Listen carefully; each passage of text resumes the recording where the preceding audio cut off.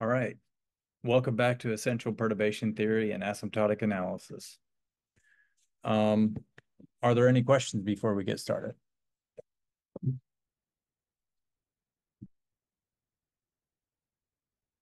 How's the homework progressing? Anybody give that a shot? Nobody? Okay. Well, it sounds like it's not impossible, or no one believes it's impossible. So last time we were talking about a corner layer problem, and we derived a, a an exact solution to this problem. The solutions looked like this. Now, the solutions that I'm showing here are only approximate solutions, and they're obtained using our matched asymptotic expansion methods. And so we'll get to that construction momentarily. The equation that we want to solve, I guess I need to go back to that, is this one, subject to these boundary conditions. The problem with applying our standard theory is that this p function here is has a simple zero in the domain of interest, -1 to 1. In fact, it's got a simple zero at x equals 0, as we said here. And so we can't use we had a pretty standard little simple proposition that told us where we could find the boundary conditions. That no longer holds. Or sorry, where we would find the boundary layer. That no longer holds. We don't know what the boundary layer thickness is. We don't know much, actually. And so in this example, we need to more or less derive everything for ourselves again. Now, this is in way of review because we made it as far as to construct that analytic solution and then also, you know, observe that asymptotically in this region, the solution was roughly linear, and in this region, the solution was roughly linear. I think we said that here it's roughly -x, and here it's roughly 2x. Is that right? Yeah, yeah. So we want to approach this problem from a slightly different point of view using matched asymptotic expansions. So that's what we're doing in this new example. I didn't repeat the ODE and boundary conditions. They're exactly the same as they were in the previous one. We expect now, based on a remark that I made after, well, in the previous slide deck, 5.1 or 5-1, I made a remark that said, well, we can't apply the theory that we have for these previous two propositions, but we could probably modify it to say that if we have a simple zero in the domain, let's say at x equals 0, then we can show that we maybe have a boundary layer at that point. And that's exactly what's going to happen. So this is only a plausibility argument. We don't necessarily know that this is going to work out. We can see here that it's going to work out, but there are still some extra complications that don't really obey the standard theory. In any case, if you believe that remark, we expect to have a transition layer at x equals 0. Of course, we just saw the exact solution, if you believe this is a reasonable exact solution, and it looks like there's something going on here at x equals 0. It's not exactly a boundary layer in the usual sense. It's a new kind of boundary layer. In fact, it's what we call a corner layer. So we started this, this is a review from last time because we made it a few slides in. So the first thing we did was we assumed that our outer solution had a standard expansion in the standard power series in epsilon, right? Integral powers of epsilon. And we said this should be valid as long as we stay away from x equals 0. So that's these two regions. So that's essentially two outer regions if you're counting. So we have x equals 0 in the middle, x equals 1, x equals -1. And we're going to assume that our expansions are valid as long as you stay away from the boundary layer, x equals 0.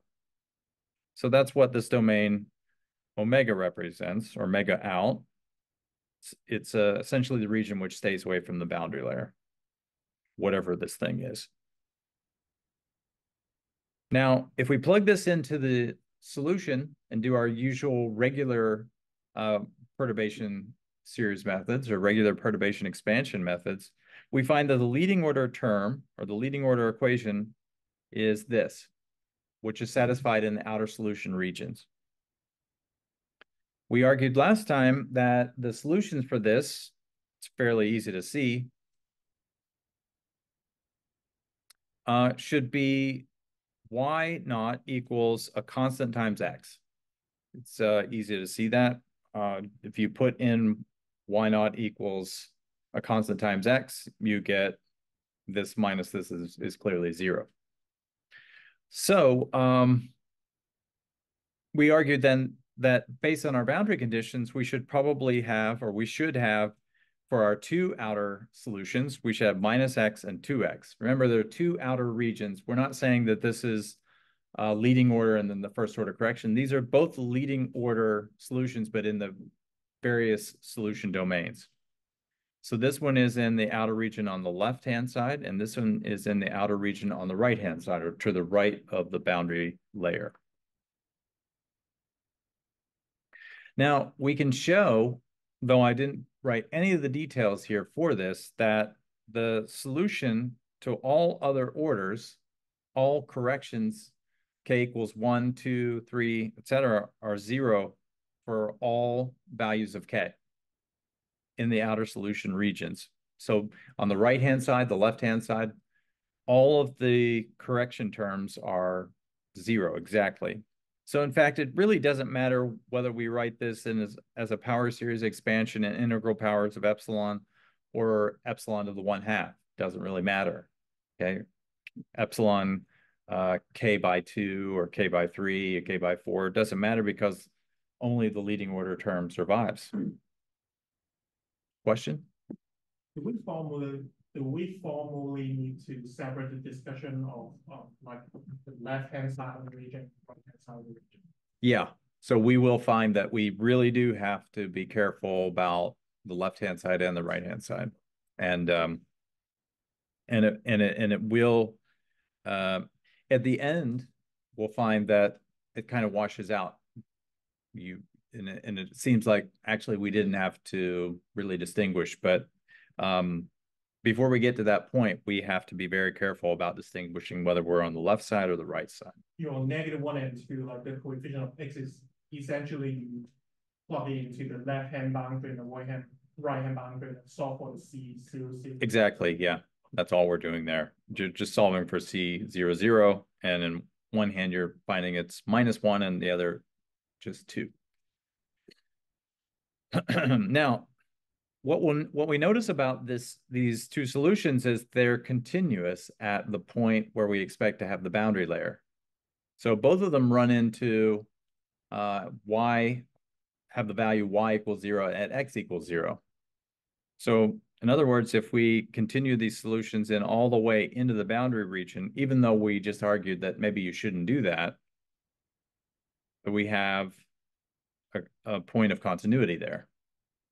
So whatever transition is happening here can't be a traditional jump boundary layer. Like normally we have a situation where if we have two outer solution regions meeting, then we would have something like this. So we're going to see this happen in the next couple examples in the last slide deck. But here, the two solutions from the outer regions meet at some point of continuity. So at best, we're not going to get a jump discontinuity. We're going to have something which is sort of derivative discontinuity, okay? So that's what causes us to form a corner layer. Now, we need to still understand what's going on in the boundary layer. And again, this is still a review from last time, nothing new here. But I did go at this pretty quickly, so I wanted to slow down and go more carefully now. So as usual, we're going to introduce a stretched variable. Z equals X over delta, and we have to determine delta. Now, the one thing I want to say about this is normally, well, all of the previous examples we've done where we've had the boundary layer being at the left-hand endpoint, Z was always a positive parameter. Z always worked out to be positive. That's because X was positive and delta is always positive. So Z was always positive in that case. Here, we're going to find that because X can be positive or negative, Z can also be positive or negative. So that's one thing. As usual, though, we define our capital Y variable to be our inner solution expansion, and that is defined by setting this equal to Y Z delta. On all we do here is little y. In little y, we replace X with Z delta according to this formula. Okay, so that's how we get our big Y in the transformed or capital Y variable in our transform coordinate Z. Then we plug that back into the original ordinary differential equation.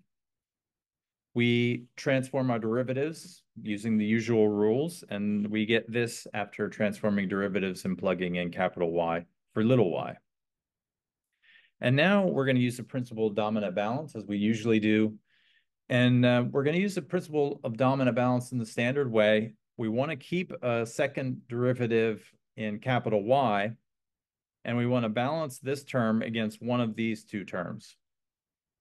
So in other words, our choices are going to be epsilon over delta squared is going to be equal to the coefficient in front of this one or the coefficient in front of this guy. What we discover when we do dominant balance is that delta of epsilon is equal to epsilon to the 1/2 power. And in this case, all three terms work out and balance. Now, this guy here does go to 0 as epsilon, or, well, I should say, this guy does eventually go to 0 at the boundary layer. But we consider this as just being a standard order 1 parameter in front of that. Same here, an order 1 parameter.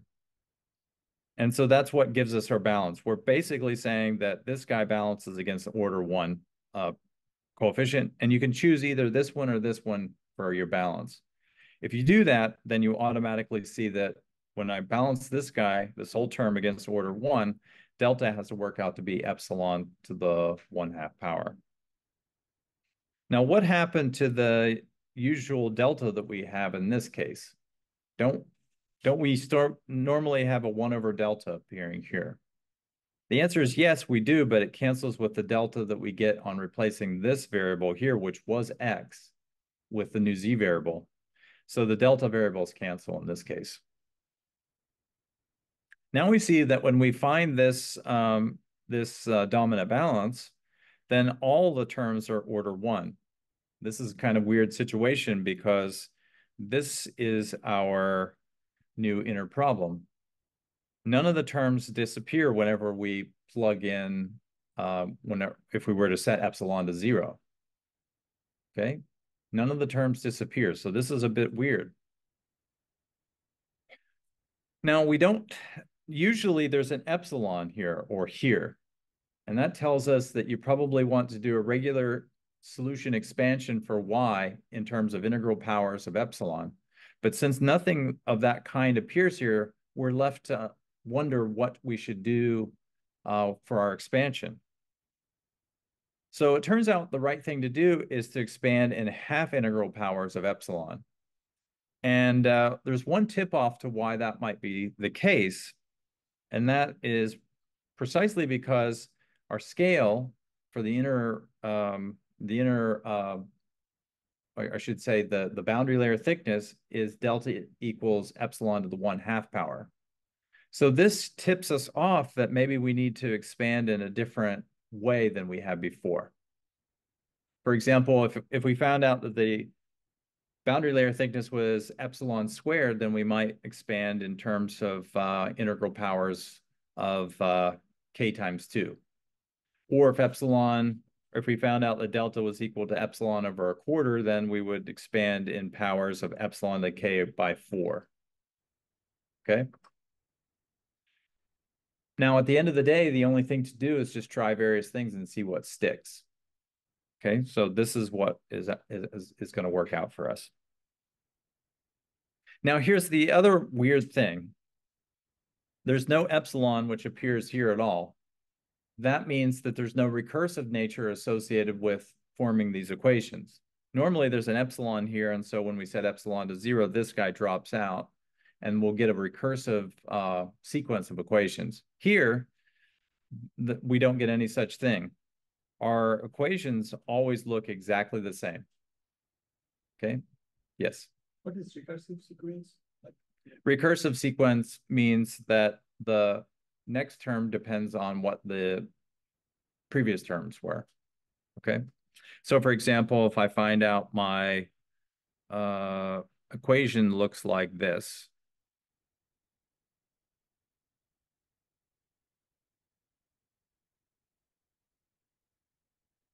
That's a recursive sequence because this is from the previous equation.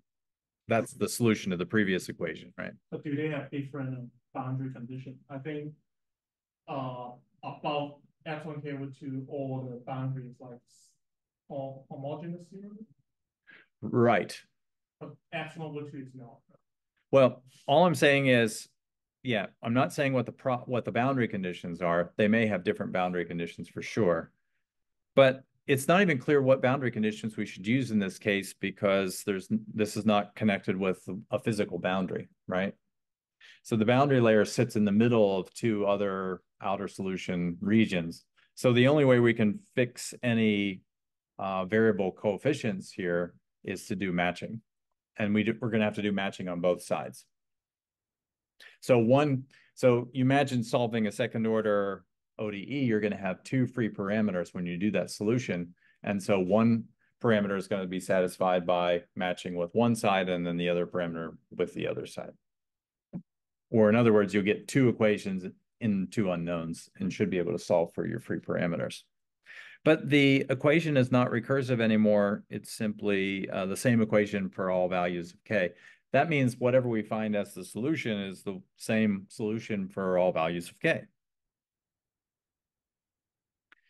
So the leading order solution to that problem is exactly the same as the one that we solved in the previous example, right? So in the previous example, we had the same equation, only we had an epsilon in front of that. Well, it's not much of a stretch to solve exactly the same problem without the epsilon. It still involves this sort of error function expansion like this. So there's our exact solution.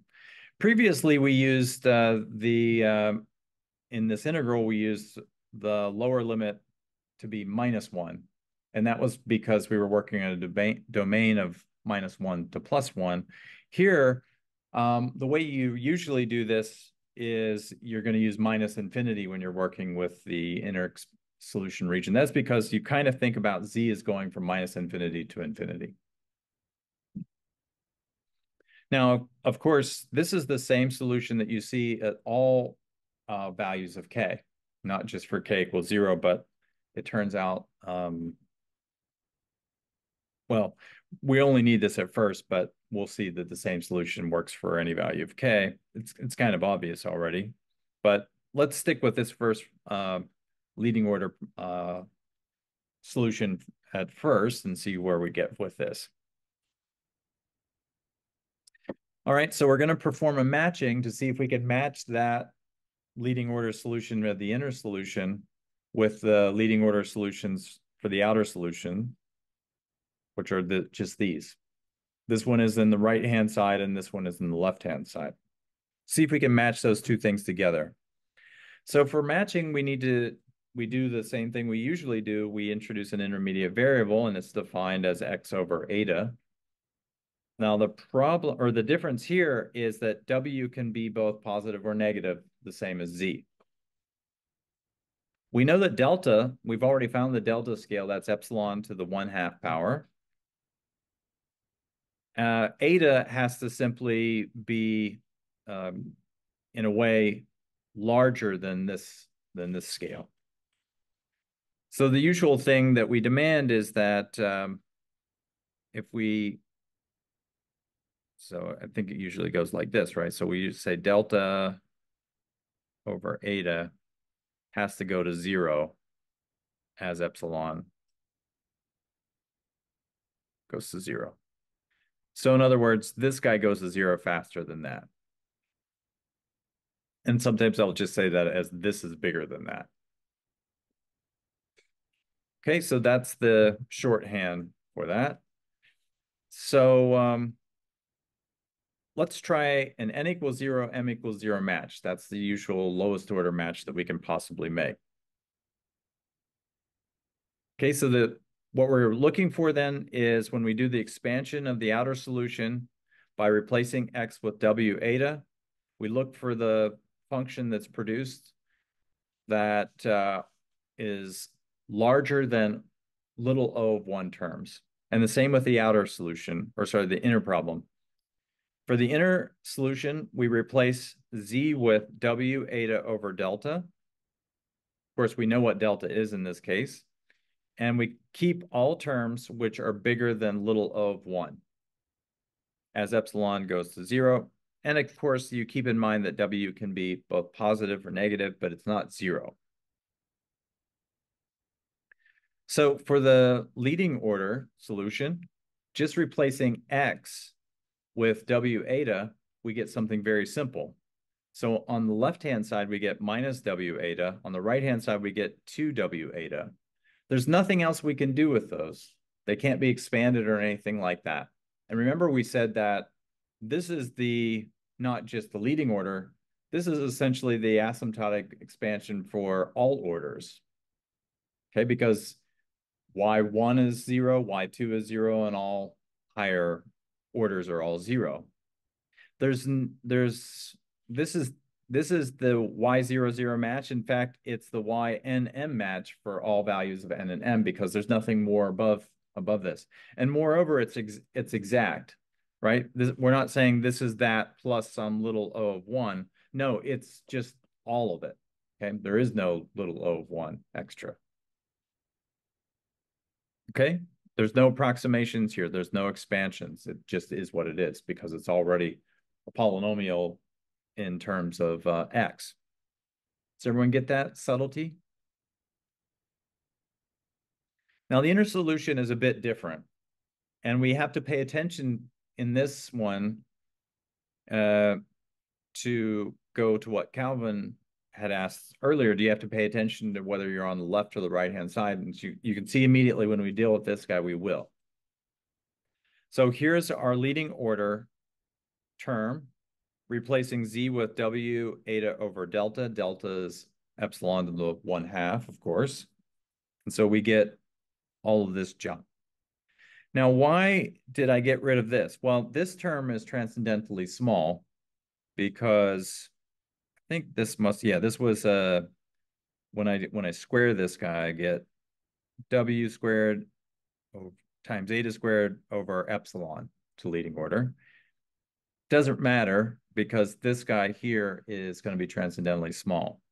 This one is also going to be transcendentally small because as epsilon goes to 0, eta over epsilon square root goes to infinity, right? Because eta is smaller than the epsilon to the 1/2 scale.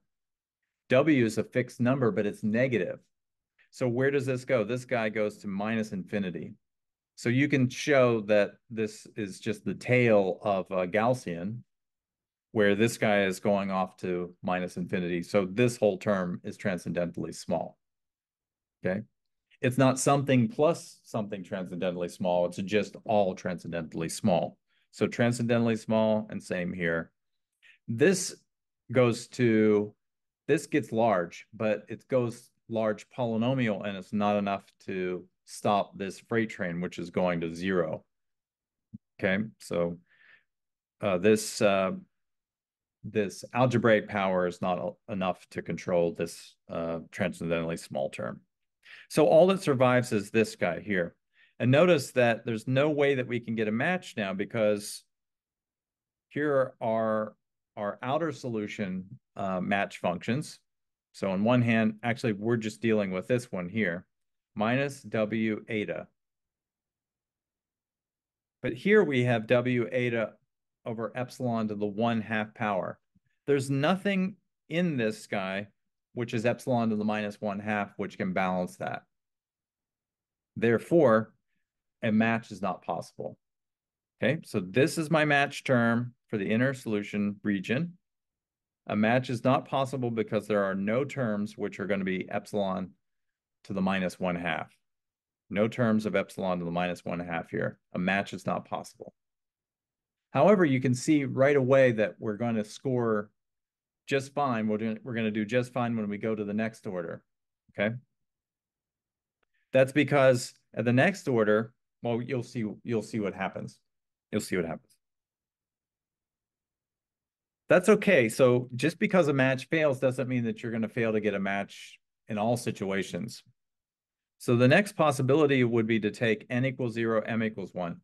Now, this is going to turn out to be exactly the same as taking n equals 1, m equals 1, but we don't have to worry about that level of detail. Let's take n equals 0, m equals 0. So that means we're going to keep just the leading order for the outer solution, but we're going to keep the leading order and the first order correction for the inner. So the outer is the same as before. Okay, and I claim that the reader can show that the inner matching function is precisely this. Well, this comes from the analysis we just did. That was the one we claimed couldn't be matched. It's true, it can't. But now when we go to the next order, we gain this term. And why do we gain that one? Well, remember what we're doing here is we're taking y0 capital, right? And we're replacing z with w eta over epsilon to the 1/2. But we also have epsilon to the 1/2 times y1 w eta over epsilon to the 1/2. Now, apart from the coefficients, which are different, these two terms are exactly the same, this guy and that guy. Remember we said that y0, capital Y0, capital Y1, they're all the same because the equations are all the same. The only thing that differs are the coefficients, the constants, the unknown constants we have to match. And now but this y1 term is getting multiplied by epsilon to the 1/2 power. So the epsilon to the minus 1/2 that would have been there gets canceled out by the epsilon to the plus 1/2 power. And so we ultimately end up with a term like this, C10 W eta. So there was nothing really extra to do there. We know that this has to be what comes out in the end. Plus, of course, TST, which we drop because that's going to be little o of 1. Now, why do we keep little o of 1? Because n is equal to 0 still here. This one is going to have to be little o of epsilon. Actually, little o of epsilon to the 1/2. But remember, this was exact. Doesn't have any little o terms floating around otherwise. If you follow the matching procedure that we outlined in chapter 2, it's a little bit complicated, but so this, to get this term here, you needed plus little o of epsilon to the n power, but of course epsilon or n is equal to 0. And here it was plus little o of, it wasn't actually epsilon, it was phi to the m power, right?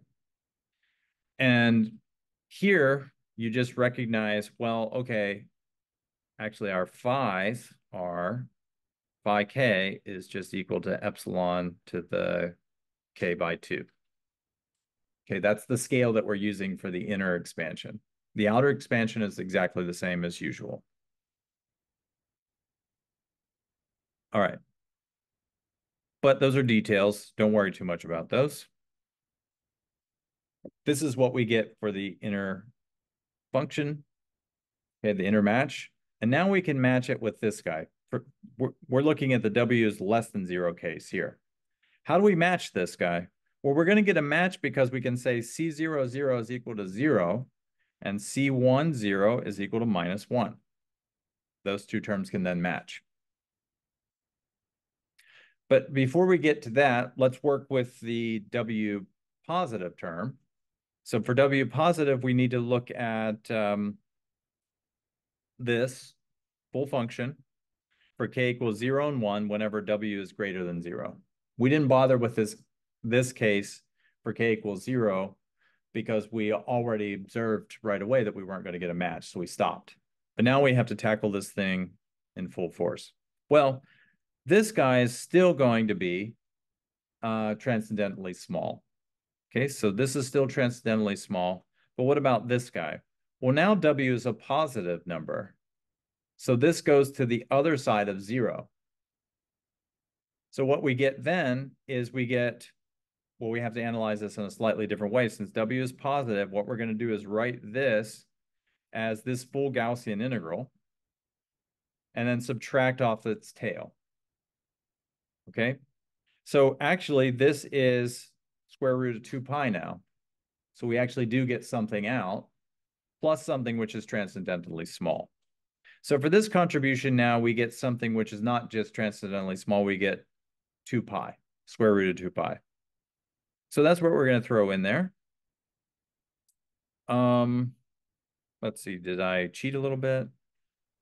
Yeah, I guess I did. So this one, of course, not much you can do with that. It's already algebraic. So anything which is already algebraic, you keep. Okay. Or I should say, simply just simple algebraic powers, right? Nothing you can do with that in terms of expansion.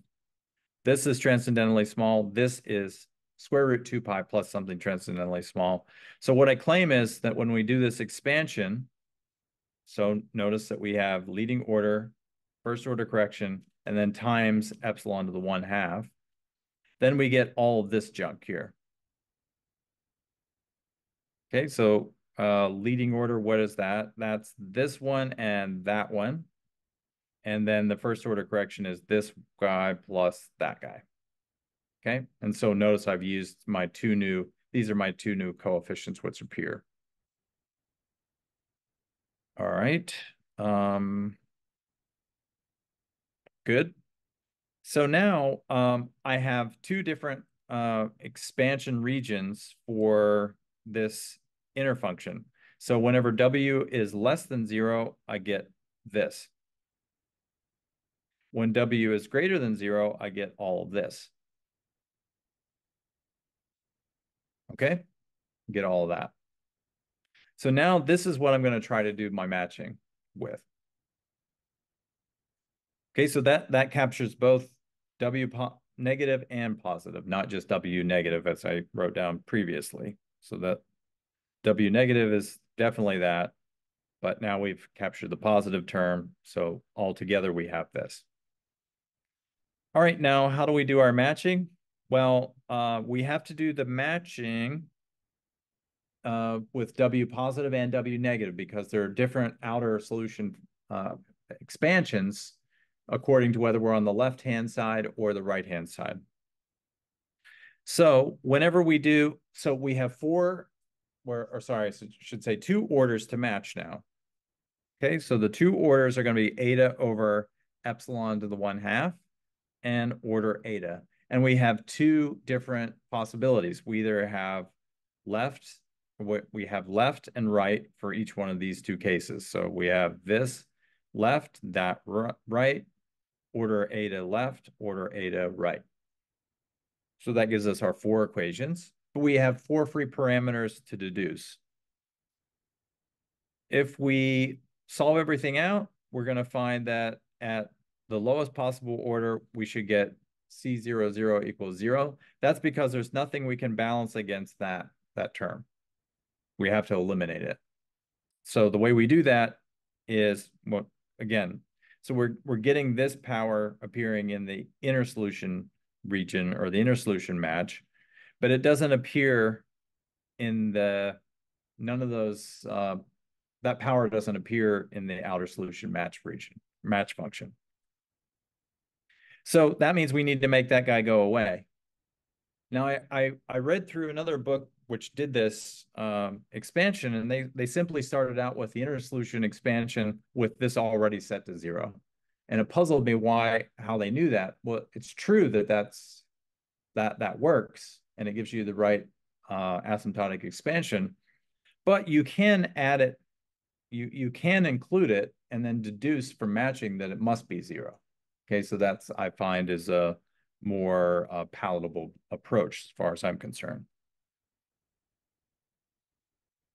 All right, we also should, because this guy here has nothing to match against, we also should find that guy, let's see, no, that's this one.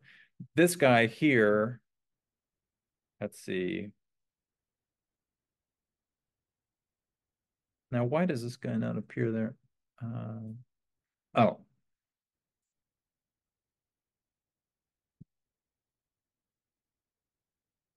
no, sorry. It's this guy. There's nothing to balance that term. I was looking for the one which was something over epsilon to the 1/2, and I couldn't find it. But finally, yeah, it's there.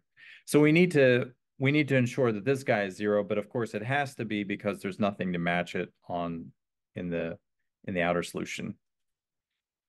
So now what about these terms? These are the only ones that are really going to contribute anything of importance. If we balance those, then we get C1 of 0 equals -1, which is exactly what we want. And then C1 of 0 plus square root 2 pi, C11 has to be equal to 2, the coefficient in the outer solution matching function. So this tells us that C10 has to be equal to -1, and C11 has to be equal to 3 over the square root of 2 pi. And it follows that the matching function for both the inner and the outer region is the same. So for W negative, it's minus W eta, and for W positive, it's 2W eta. All right, now we can put together our uniformly valid composite solution, but we have to do this we have to be careful about this and do it in 2 steps. You have to put it together for the W less than 0 case first and the W greater than 0 case. And what you find out when you do that is you get exactly the same function on both sides. So you don't have to define this thing in terms of pieces, okay? So this answers Calvin's other question, does it really matter whether you're on the left or the right-hand side? It turns out no, because I can write one uniformly valid expansion that is valid on both sides of the domain, both the left side and the right-hand side. So it only remains to see what the heck this thing looks like. And I've shown you this picture already. For various values of epsilon, say 0.1, 0.01, and 0.001, this thing is tending, of course, to its what quote unquote sharp interface limit. And the sharp interface, of course, is going to just be the 2 outer solutions sort of meeting in the middle. Okay. So just notice that those 2 outer solutions come together, as we said before, in a continuous fashion, not a discontinuous fashion. So there's no boundary layer there in the usual sense. We don't get a jump discontinuity. But there is a transition layer. It's probably better or more appropriate to call it a transition layer of the type called a corner layer. Okay, so this is what we mean by a corner layer. Any questions about that? All right, so this answers 2 important points. And the first one is there anything out there besides the standard boundary layer that we encounter in practice? And the answer is yes, we can encounter these things called corner layers. And the second question is, well, what happens whenever the P function is not positive or negative over the entire interval? In this case, we had P equals X, and it had a simple 0 right in the middle of the region at X equals 0. So that answers the question, what happens when you have that? So the theorem that we wrote down and proved previously doesn't apply in this case. Remember that one, for that one, we demanded that P of X was greater than 0, or P of X is strictly less than 0 on the whole of the domain. Neither of those 2 conditions hold anymore with this case. So something new has to happen. And so we saw what happens in a particular example. Doesn't mean it's going to happen in every case like this. All right. But that's what happened in this case.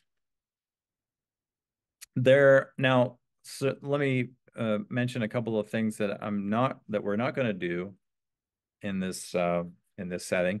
There can be problems where you have a boundary layer at both ends. So you could have something where you have an outer solution region, which is actually in the middle. And you have two distinct inner solution regions, like say one at this boundary layer and one at this boundary layer. All right, so it can happen that you have boundary layers at both endpoints. And that's kind of a situation which isn't covered by our general theory either, right? So that must be a case where, please go away. So this also must be a case where P is not greater than 0 on the full domain, or strictly less than 0 on the full domain. Something else is going on with problems like this. So we're not going to cover that in this in any of our examples. So maybe in a couple of years you can look back whenever this book is published and you'll find that example in there, but it hasn't made it in there yet. All right, questions before we move on to the last slide deck? No? Okay, so the last set of slides, you can see now why I had 3 slide decks. I could not quite fit this one into the second slide deck because I've got a lot of slides here. Now, really, here we're going to be looking at what happens when we have nonlinear boundary value problems, which are singularly perturbed.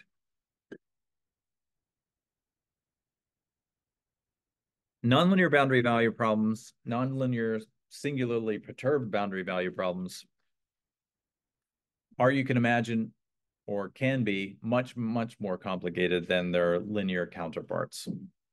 And so that's what we're going to discover in this case. The theory goes out the window more or less, and we have to really fly by the seat of our pants to figure out where the boundary layer is, what the boundary layer thickness is, and a bunch of other questions, answer a bunch of other questions. Now, the first question you might have is, what is a nonlinear boundary value problem? Maybe you know what it means to be linear. Well, to be nonlinear is to be not linear. And just to emphasize this, let's suppose that you're given some sort of algebraic differential operator, and let's call it O, because I don't want to nail down right now whether that's linear or nonlinear. So what does this mean? O is some kind of operator. So it could be like, well, an example would be O of Y might be Y double prime of X times Y of X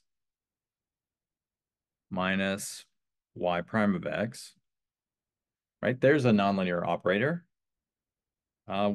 Maybe it could be something like,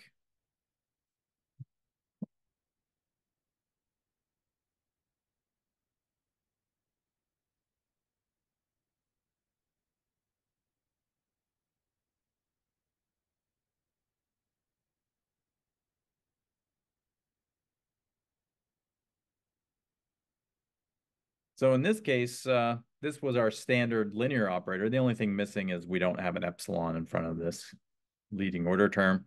Here we could put an epsilon in front of it, but the epsilon is just a parameter. It's just a number, so it doesn't really matter for our structure. So this could be, I say differential algebraic because it's differential in that it's, you're dealing with derivatives here, but algebraic in the sense that you're multiplying a derivative times the function itself.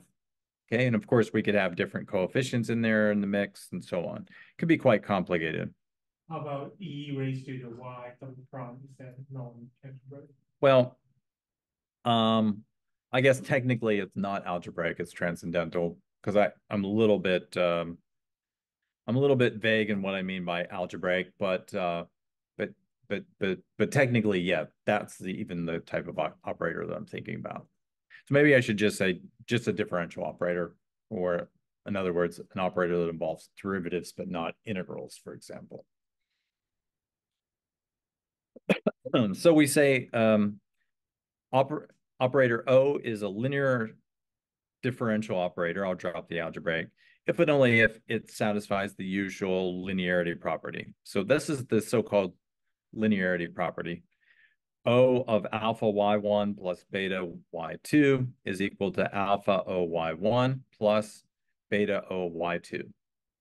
In other words, if I perform some sort of linear combination in the argument of the operator, then the result is some linear combination of the operator acting on y's, okay? And this holds true, or has to hold true, for arbitrary functions y, which are sufficiently smooth so that you can apply the differential operators pointwise. And of course, if this doesn't hold, then the operator is said to be nonlinear. So that means it could hold for a lot of them, but a lot of these functions, y1 and y2, but if it fails for one pair, then it's no longer going to be linear. Okay. Now, of course, if it fails for one or two pairs, then it's probably going to fail for a lot of pairs, but that's the idea.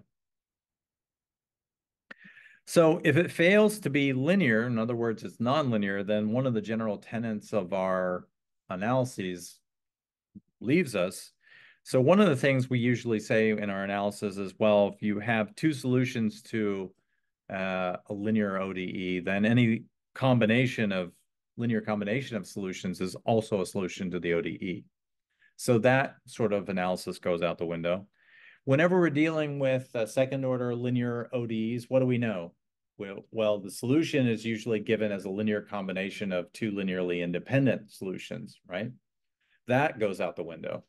Okay, so what is the solution structure and how many linearly independent solutions you have is completely unknown.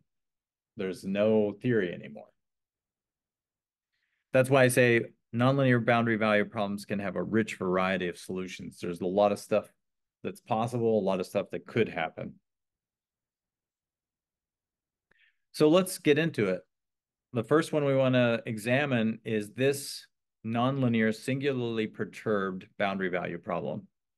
It consists of the ordinary differential equation shown here on the domain x between 0 and 1.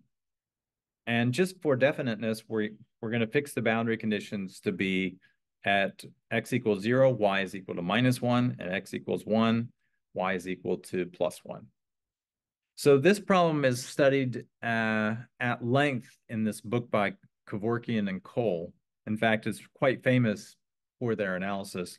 I find their analysis so impenetrable, though, as to be almost useless on first glance. So if you want to know what's going on with this problem, read my lecture notes first and then go to Kevorkian and Cole and see. Once you have an understanding kind of what's going on for a specific case, then you can go and look at Kevorkian and Cole and see what's going on in the full general case. The reason why it's so impenetrable is because they try to abstract it way too quickly. So pedagogically, if you abstract something way too much, then it's hard to learn from it. So that's why I chose specific boundary conditions. In Kevorkian and Cole, they start off by saying, let the left-hand boundary condition just be A and the right-hand boundary condition just be B, where A and B are unknown. And so it becomes very difficult to understand what the heck's going on. Now, how are we going to figure out what solution should look like, where the boundary layer is, what's going on with this problem?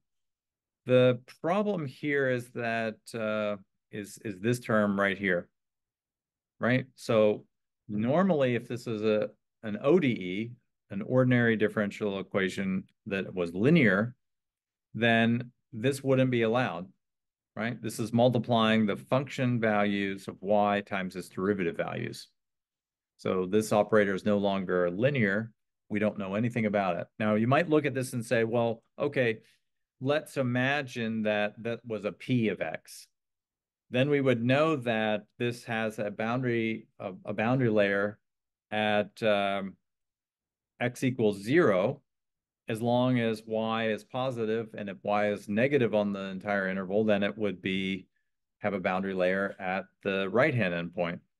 But that's kind of foolish talk because we don't even know what the solution looks like. How could we say it's positive everywhere? So we need to use something else to kind of understand what's going on here. How many of you have heard of what's called a phase portrait before? Phase portrait. It's usually used to understand the structure of ordinary differential equations, which look like this. So a system of two ordinary differential equations which are coupled together. But you can actually use them to understand second order autonomous ordinary differential equations of this type, which I'll show you in a moment. So since ODE1 is a second order autonomous nonlinear equation, we can make use of the phase portrait to understand where the boundary layer should be. So to do this, we're going to do two things. The first one is we're going to introduce a new dependent variable called u, which is equal to y prime. So u is equal to y prime. And then the next one is not fundamental. It's more or less for historical reasons. You change the spatial variable x to a temporal variable t. Okay. Change the spatial variable x to a temporal variable t. That's because we're thinking about a dynamical systems approach. And in a dynamical systems approach, the independent variable is usually t. All right, now the second order equation, 1, can then be re-expressed in the following as a first order system, as is not too hard to see. So if u is equal to y prime, right, then this equation here is obvious. This equation is obvious, right? That's just restating what we said there. Well, what about this equation? This says u prime of t is equal to all this. Remember, if we take the time derivative of u, that's going to be the second derivative of y. So this is just saying the second derivative of y is equal to 1 over epsilon times all that. But all that is just this stuff here and move to the right-hand side of the equation and then divide by epsilon. Okay, so this becomes u prime. I take everything else and move it to the other side. This is just u here because u is equal to y prime. And then I move this stuff to the right-hand side and divide by epsilon, and I get exactly this expression. All right, so the phase portrait is shown on the next page, but before we get to that, let's just say one thing. Let's pair this system with some initial conditions. We want at y or x equals 0, y to be equal to -1. Well, why is that one chosen? Why is that one chosen? Well, that one is chosen because of this boundary condition here. But now we're thinking about a system which is a dynamical system now. Okay, so let's think about that as a solution. So suppose that the first equation actually has a solution. So that first equation, it's at x equals 0, it's -1, right? So that looks something like this down here. And at x equals 1, it's +1. So the solution is going to look something like this. Come along. Something like that. All right. And actually, that is what the solution is going to look like. So that at x equals 0, this value up here is going to be +1, and down here at x equals, sorry, being dyslexic right now, x equals 1 there, and here's x equals 0. X equals 0, we're going to have -1. Now, what we can think about, I can view this as what's called a shooting problem. Has anyone ever heard of the shooting method? So the shooting method, you think about starting here with the value, oh my goodness, -1. And I think about the derivative as being a variable. So I could start out at -1 with that derivative or that derivative value. this derivative value, maybe I could go flat, right?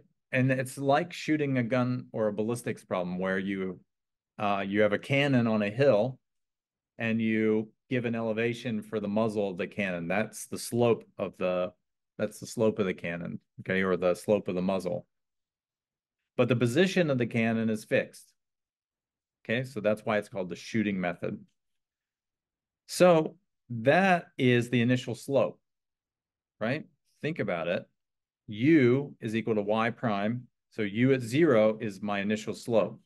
If I choose exactly the right initial slope, you can imagine what happens is I travel along here, and I hit exactly my target. So there's one slope such that when I choose that slope, because all these trajectories are we can show using dynamical systems theory that all these trajectories are uniquely defined. So once you pick them, once you have the point value and the slope, then you stay on one trajectory. You don't hop trajectories. What if you have a saddle point nearby? A saddle point nearby, yeah, that could be a problem. Yeah, then you have like manifold that's never hit, not allow you to hit the Yeah, that's true.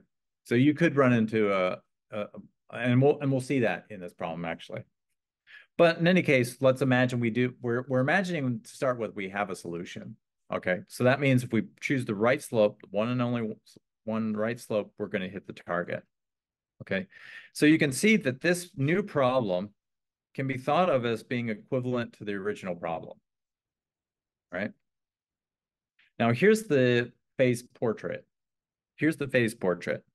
So y is this direction here, and u, its slope, is this direction here. There's no t variable on this portrait at all, okay? And that's because as I travel along a trajectory, I tick away some time. Tick, tick, tick, tick, tick, okay? So for example, take this red curve. This red curve is ultimately going to turn out to be the solution curve. As you go along this red curve, so I'm at y equals -1. See, the -1 is there. And I have a slope which is just a little bit above u equals 1. And if I start at just the right slope, I go this way. I cross here at exactly x equals 1/2 or t equals 1/2. And then I go back down and I come back down here to y equals +1. Now, let's think about that. We said we're pairing this with different choices of the slope. We're pairing that with a y0 being -1. So that means if we choose y0 to be -1, here's the set of all y0 point, or well, y equals -1 points. So right there, it's that line there. In fact, it goes above and below that. So let's see if I can get a nice, well, here we go. I know how to do this. Sometimes getting it to be exactly parallel is a bit difficult. All right, so there's the y equals -1. Oh, come on back. Nope. There we go. There's the y equals -1 line. So choosing a different slope means you're starting on this line, but you're starting with a different height in u. So for example, if I choose that as my height and I go across here, I end up going on a curve like that. Now the question is, do I end up over here? Let's take this guy and copy him. Copy, paste. Okay. The question is, do I precisely end up at y equals +1 after ticking away exactly 1 unit of time? That's the question. Do I end up over there after ticking away exactly 1 unit of time? Well, if I go on this curve, I claim that you do exactly that. After 1 tick on the clock, 1 second, you go exactly and hit y equals +1. But what if I start here? Well, it turns out if I start there, I go too fast and go too far. Okay, that one has a higher velocity. Y is also can be interpreted as the velocity. So if I start with a higher velocity, I kind of go too fast. And after one tick of the clock, I end up somewhere over here, too far. So that slope was too big. What if I take a slope which is negative? Okay, well, I start here and actually I go, turns out, that way. That says that the Y values are getting smaller and smaller, right? That's not what I want. I want the Y values to grow from -1 up to +1, not get smaller and smaller. So that trajectory looks something like that. Y gets more and more negative. Can it come back? No, you can prove that it doesn't come back. Why do I keep doing that? There we go. This one cannot come back because it can't cross with any of these, and you can show that these are all parabolic arcs. So it can't ever come back. It always just gets more and more negative in Y.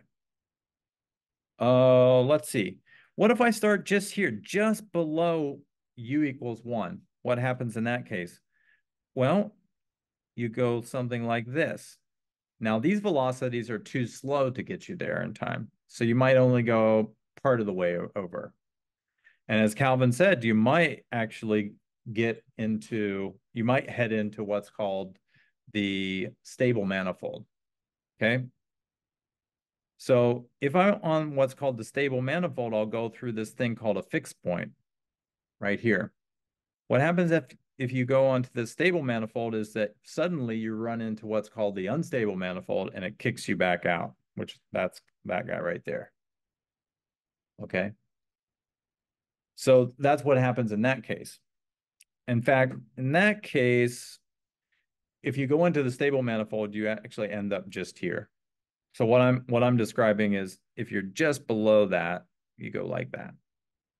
Okay. If you're on the stable manifold, you're going to go in, hurl into the fixed point, and you kind of never think it's the case where you just never get there. Now, if I'm just above that, then I go like that, and I don't quite get there on t equals 1. So t equals 1 unit of time. So the one I want is this red curve because it ticks away just perfectly so that I get over here after t equals 1 second. All right. Now, what are all these different curves showing? The different curves are showing that if I start at different locations in the y-u plane, so you start with a different slope, or sorry, a different value of y and a different slope, and then you tick away any number of seconds, you stay on a certain trajectory. And once you get onto a trajectory, you never hop onto any other trajectories because trajectories are unique, except these weird places where you end up with what's called a fixed point. These are kind of special. All right, does everybody understand what's happening here? So the phase plane is telling us a lot about the structure of the solution. Remember, we have to start with y equals -1 and end up in after one tick of the clock, 1 second.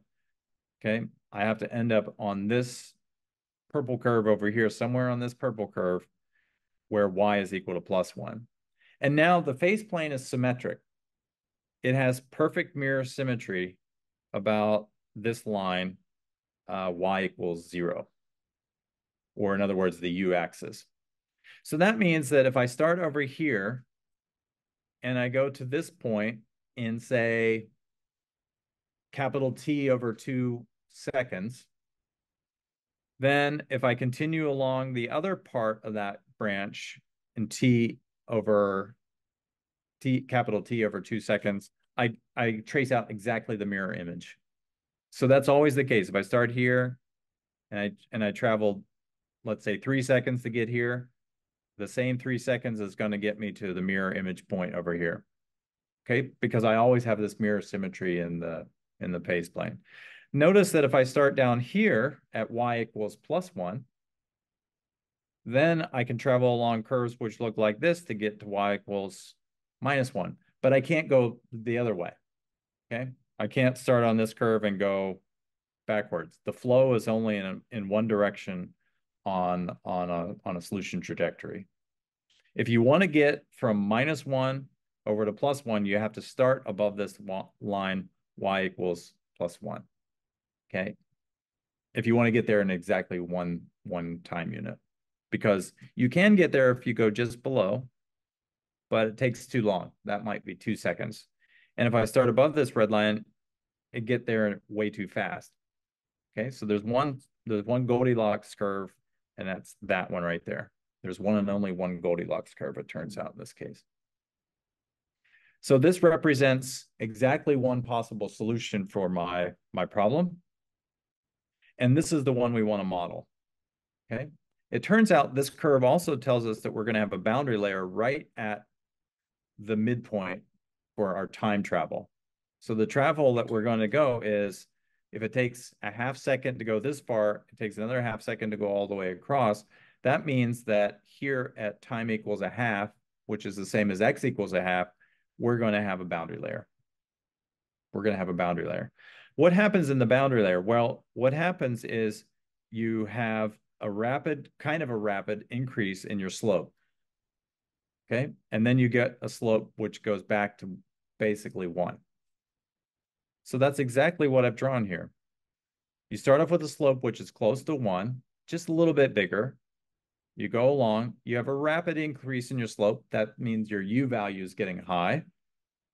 And then you start to come back down to a U value which is close to 1 again. So that's why we know the boundary layer occurs here, or this point here on our trajectory corresponds to this boundary layer here. Okay. Now, this value for epsilon isn't that big. If I made epsilon really small, or I should say, this value of epsilon is not very small. If I make it really small, what do you suppose happens? Well, these guys really go up and really come back down. So the boundary layer, that means that the slope gets really large near t equals a half. Okay? So that means the slope gets nearly sharp. That's exactly what's happening there. Okay. So the value when t is 1/2, y is finite, but the relative is. Yeah, y is close to 0, right? So do we also know immediately that y 1/2 is actually a saddle point? So, okay, so first of all, your first question is y finite as you're going through that boundary layer? The answer is y is exactly 0 on this line. Yeah. Okay, so that's exactly, even if this is really high, if u is really high, y is still controlled, it's just 0, right? So what was your second question? So we know that y 1/2 is 0. And we also know You mean t equals a half. Yeah, when the time is 1/2, the y value is 0. Yes. And we also know that it's because of the mirror symmetry that we know that I keep okay. We know because of the mirror symmetry that t is going to be a half in the middle if I go all the way across in one time unit. And also know that we know that 1 over u is 0, which means u which is y prime is infinity, right? Yeah. So we know that that point is a point of inflection. Let's see. So point of inflection, right? So it has to be a point of inflection. So the point of inflection is where the slope of u is flat, right? Like infinity, there's this type of point of inflection. Okay. Could be. Could be. I'm not following 100%, but yeah, I think I get it. Does everyone understand what's going on with the face portrait? Gives you a lot of information, tells you exactly where you need to look for things. So now, not every nonlinear equation can be converted into a phase portrait like this. So that much is clear. Only so-called autonomous equations. Now, well, let's remind ourselves, what's an autonomous equation? Does anyone know what the definition is? It means that there are no extraneous functions of x floating around. The only places where you see x appearing are as arguments to y functions, y and its derivatives. That's what we mean by autonomous. Okay. The good news is most physical models of reality are autonomous because the system isn't affected by outside things going on. It's really, if I take a bunch of particles in a box and the particles are only affected by each other, then the forces are derived by the positions and the velocities of the particles. All that matters is the positions and the velocities of the particles themselves. And there's no external influences. Now, if you put an external electromagnetic field on it, which is time varying, and you put that in as a parameter, then that could be like, oh, that's something like a P of X here. That becomes non-autonomous. Okay, there are other forces exterior to the box which are acting on it. But this model is autonomous and can be converted because it's second order, can be converted to this first order system of autonomous equations, which can be converted or studied in the phase plane. All right. Now, so the original problem, as I've said a lot of these words already, so I'll just go through them. The original problem can be satisfied if we can find an initial slope such that after exactly one unit of time, y is equal to 1. I should have a comma after this. After 1 unit of time, comma, y is equal to 1. In other words, what we want is y at time t equals 1 to be equal to 1. Now, you can't just look at a phase plane analysis or phase plane and see that. You can deduce various things by saying, okay, well, the velocity up here is faster than is greater than the velocity down here, etc. And so you can deduce these sort of things, but until you do one simulation, you don't know how long it takes to get across the phase plane. Now, observe that y equals 1 is what's called an invariant line. That means if we get on that line, we have to stay on that line forever. You get stuck on the invariant line. And there's a good reason for that. The reason is because there's a trivial solution to this ordinary differential equation. Notice that if y is equal to x, let's see, plus b, then it solves this ordinary differential equation. Okay, y equals x plus b solves that ordinary differential equation. And the way you can show yourself that is just plug that into this equation, and you'll see you get 0 equals 0. First of all, second derivative, that's just going to be 0. This guy is going to be this times the derivative of that, but that's just 1. So essentially I get y minus itself, that's 0. So if I have a solution which can satisfy this, and that could satisfy the boundary conditions, I'm just going to stay on the invariant line for all times. Okay, so that's the invariant line. You never get off of it. It's like purgatory.